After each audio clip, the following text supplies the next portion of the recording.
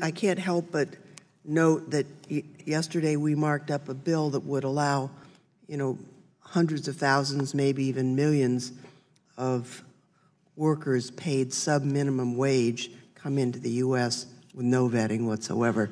So if I were a potential terrorist, I think I might look at that route instead of the extensive route that you're describing. But moving right along, letting them know how to do it.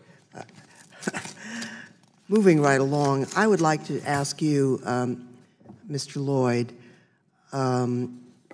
about policies relative to the rights of asylees in your custody. I know that we're all aware that so-called Jane Doe, a 17-year-old immigrant woman in ORR custody, was blocked from accessing an abortion and forced to continue a pregnancy against her will. Now, she is a minor, but a court had decided that she had the maturity to make the decision on her own, and yet she continued to be blocked from this constitutionally protected health care.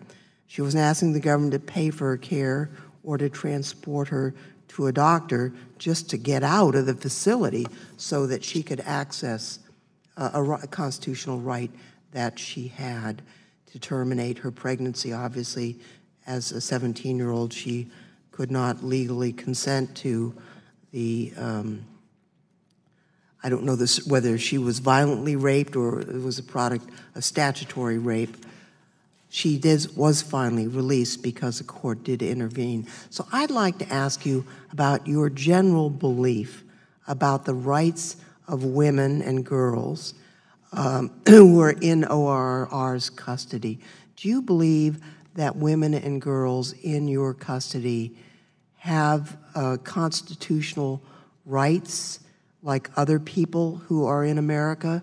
Or do you think that constitutional rights, for example, to due process and privacy, depend on immigration status?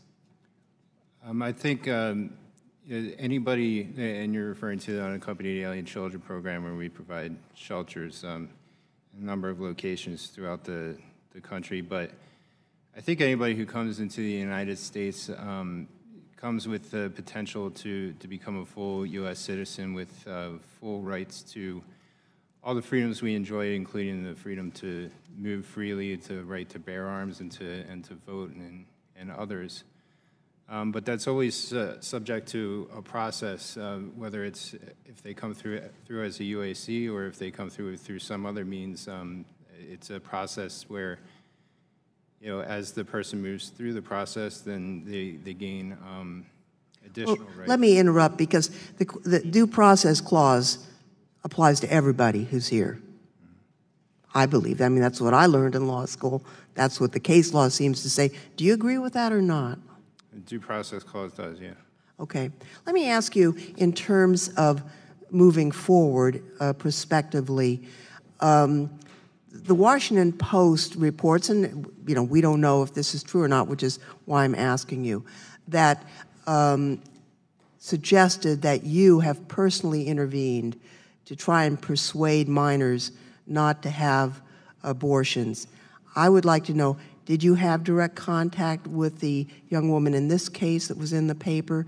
Do you have direct contact with other pregnant girls in the care of ORR? And do you have any medical training? Forgive me, but some of the answers to the questions that you're asking are, my ability to answer them fully are really limited by a number of factors, including the court orders and also our duty to protect the individual. I'm not asking for a name. Mm-hmm. Have you ever contacted any anonymous young girl in your care trying to talk her out of having an abortion? Well, as director, I run the UAC program, the repatriation program, and the refugee resettlement program, and I'm out in the field in many of our locations, and I meet with dozens and even perhaps hundreds of the people who we serve, the populations we serve, and so among them, I'm certain that some of them were pregnant at the time. I'm disturbed that you won't answer the question, and my time has expired, Mr. Chairman. Thank you. The chair will now recognize the gentleman from Iowa.